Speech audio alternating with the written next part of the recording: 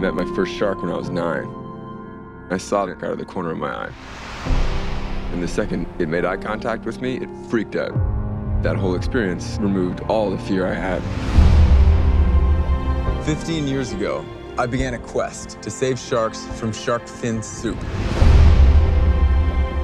We're killing up to 150 million sharks a year. How could this be happening?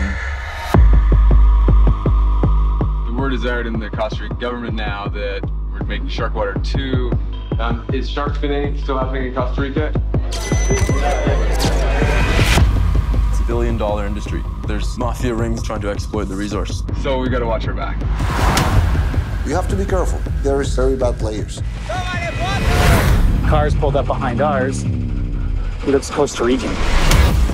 Sharks are now renamed and fed to us. Pet food, livestock feed, and even in cosmetics. You know, we spent 4 years trying to figure out what the biggest environmental issues were, only to discover this in our own backyard. There's 2 Japanese geese.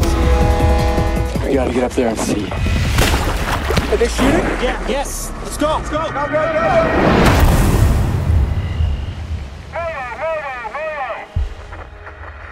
5:13 p.m. Watch standards at Sector QS Command Center. Received a report of a missing diver. We depend on other species for survival. Removing sharks is removing part of the framework that allows life to exist on land. The only option I have is to not give up. I developed a distrust of humanity at times. Trying to figure out how we're going to save ourselves. We still have a bright future if we want it, but we've got to do something now.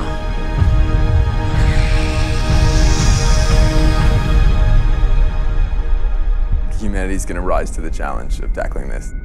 It's going to be amazing to see.